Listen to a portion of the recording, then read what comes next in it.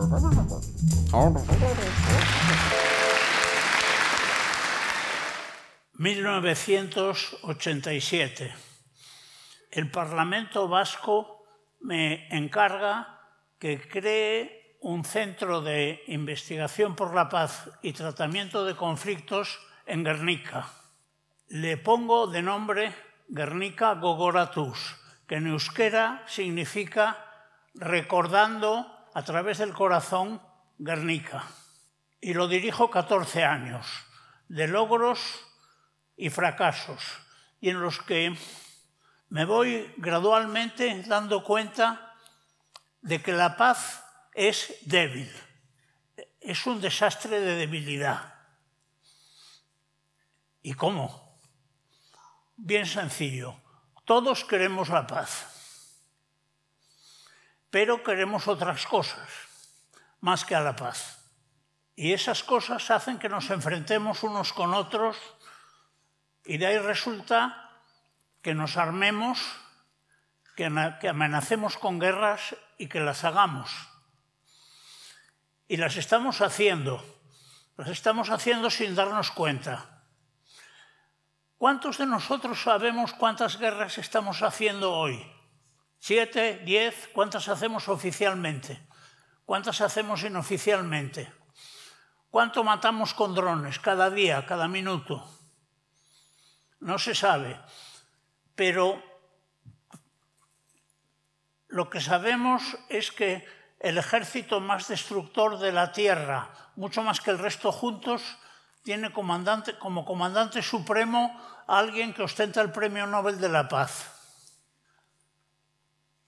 Pasamos a un día aciago, 11 de marzo de 2004. El día en que revientan los trenes por atentados terroristas, el día que se rompen sueños, se rompen vidas, día de inmenso dolor.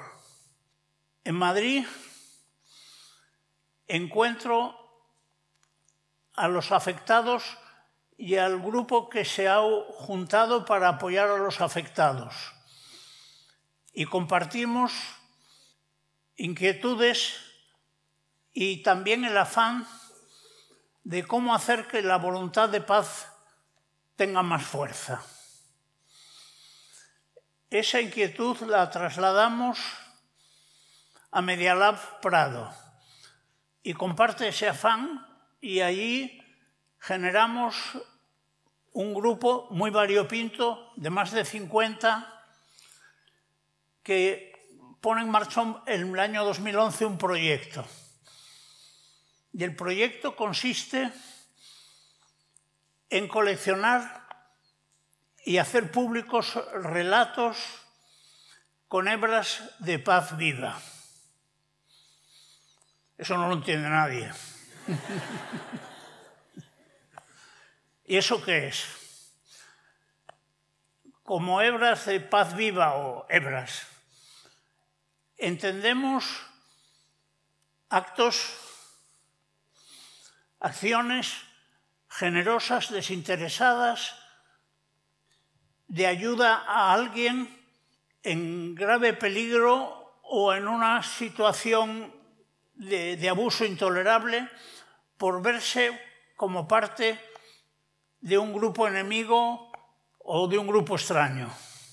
Además, acciones insumisas que rompen la disciplina y la sumisión que se impone desde el grupo en que uno está. Acciones que a primera vista parecen extrañas, raras, sobrenaturales, de héroes, de gente excepcional, insensatas, pero que según las vamos buscando y encontrando, vemos que son hechas por gente que se entiende como común y corriente, que es gente normal, que no entiende que ha hecho ninguna heroicidad, sino simplemente que ha hecho lo que le tocaba hacer. Y nos damos cuenta de que la razón de que no se encuentren es que no se buscan. Entonces estamos recogiendo esos relatos. Los recogemos porque hay algunos, muchos, ya publicados, chequeados, relatos seguros. Pero la mayoría de los relatos no los recogemos nosotros, sino que los recogen chavales. Alumnos de institutos entre 11 y 17 años que con ayuda de sus profesores y con la complicidad de sus familias charlan sobre los mayores de su familia o de su confianza. Así, el abuelo de un alumno le regala un relato. Su padre, al comienzo de la guerra, se encuentra en la zona republicana, pero su familia está en la zona de Franco y quiere cruzar el frente para unirse con su familia, desarmado. Y al intentar hacerlo, se encuentra con un miliciano de guardia armado precisamente con la orden de impedir que lo haga.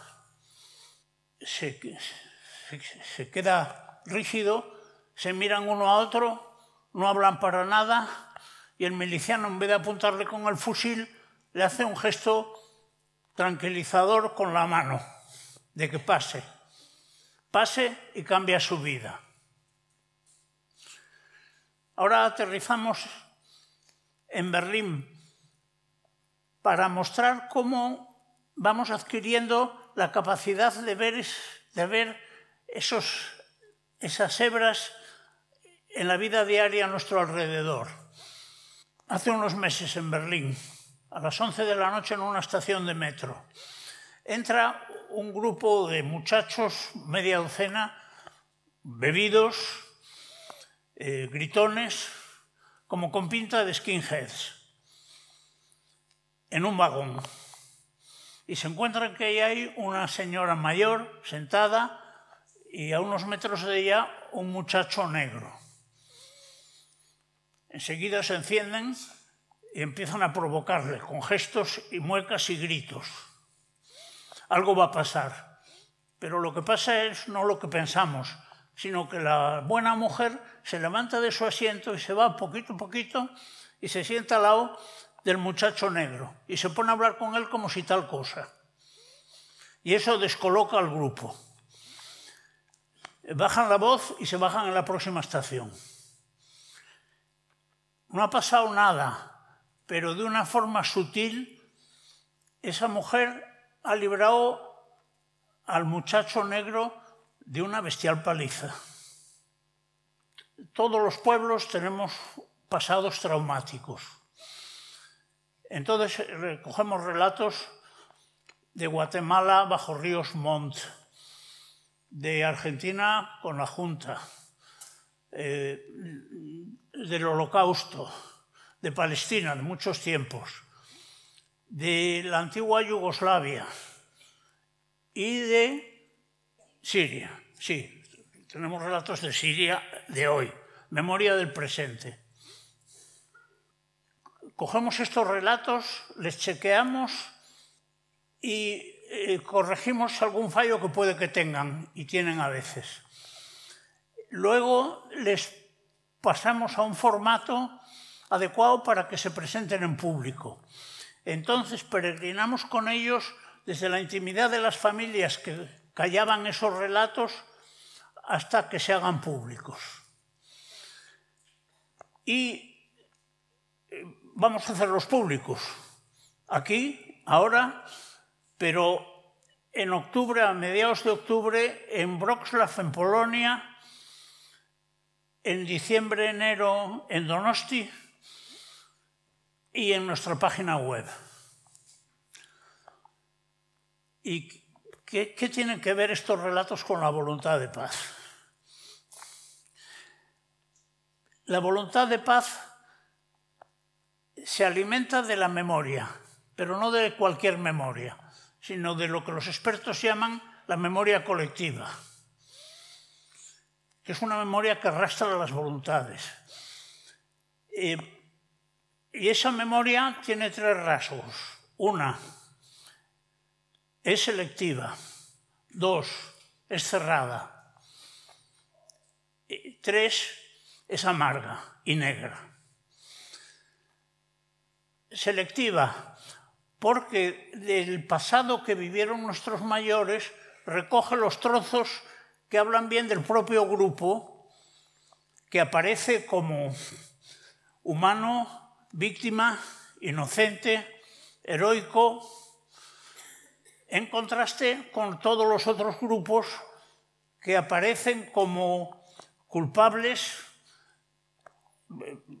causantes del trauma vivido, traidores, cobardes, alimañas, faltos de humanidad, inhumanos.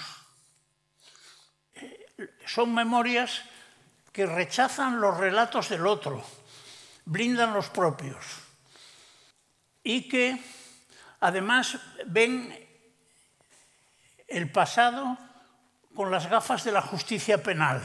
Y la justicia penal entiende de delito, de crimen, de dolor, de arrepentimiento, de castigo, de culpa y poco más. El resto son atenuantes.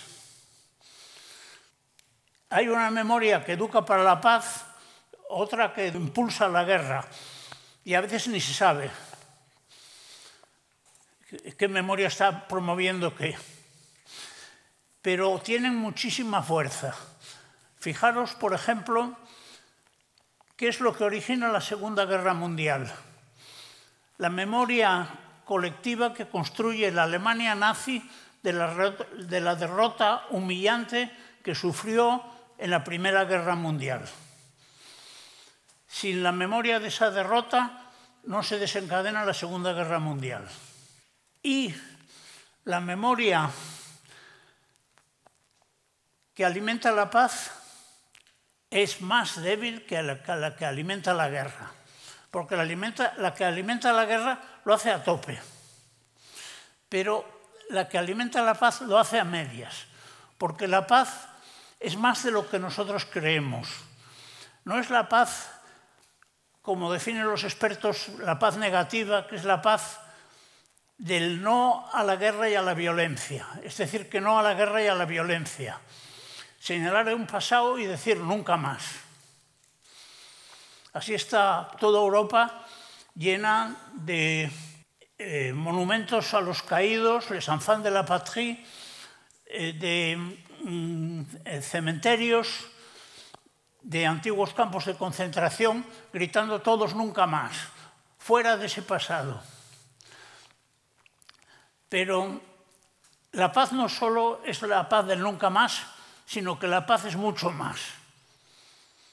Hay lo que los expertos llaman la paz positiva y nosotros llamamos la paz viva, que es la memoria de nuestra necesidad y nuestros actos de convivencia, que es la paz viva.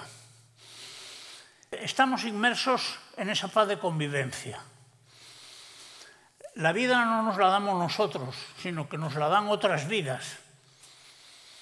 Y nuestra vida se alberga sus primeros meses antes del nacimiento en el cuerpo de una mujer. Y ya eso es convivencia. Y la convivencia, estamos toda nuestra vida diaria, pues sabemos de esta convivencia y contamos con ella.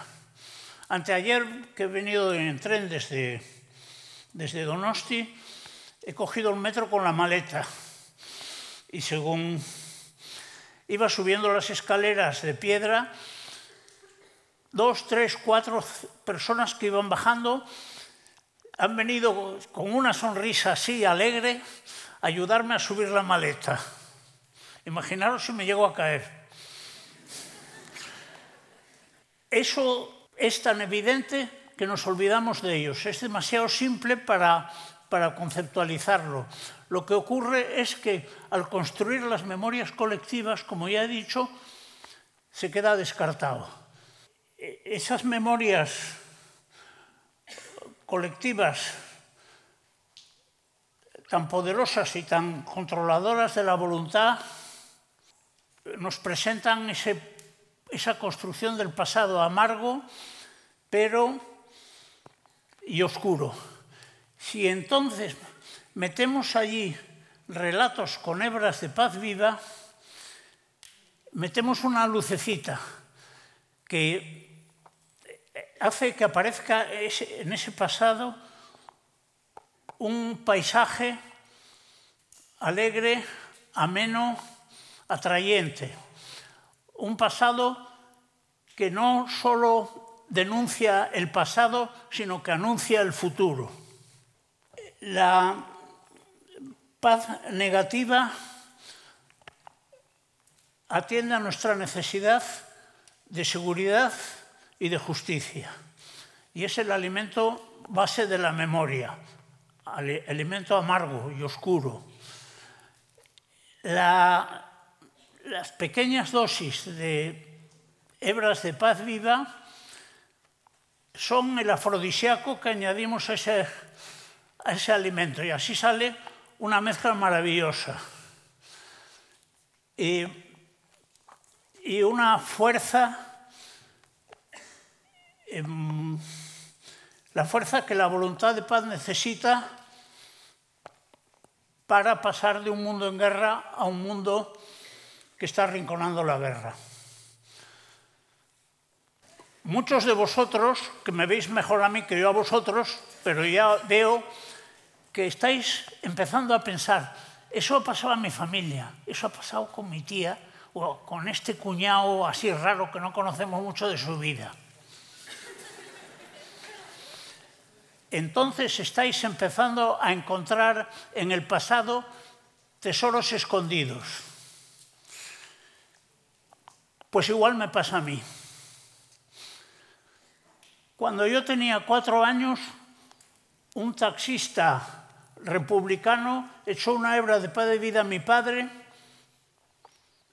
a unos kilómetros de aquí y le salvó la vida.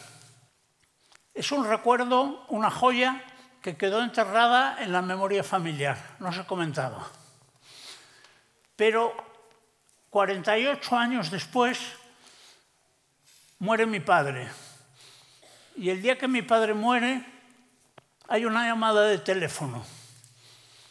Y dice, yo soy la viuda del taxista que salvó la vida de su padre, que ha muerto en Rusia, que tuvo que emigrar. Ella ha desenterrado ese tesoro escondido y me lo ha regalado. Y yo ahora lo estoy haciendo público. Estoy rompiendo una ley muy callada de mi familia de que estas cosas no se comentan, y las estoy comentando y me lo van a agradecer. Así que ahora os puedo pasar la pelota porque vosotros también tenéis vuestra tierra ignota, que es el pasado, en la que hay tesoros escondidos. Pero paso la pelota de un campo de juego al otro campo de juego. Y si tenéis relatos de esos, si queréis, mandádnoslos. Nuestra dirección es muy fácil. Gracias.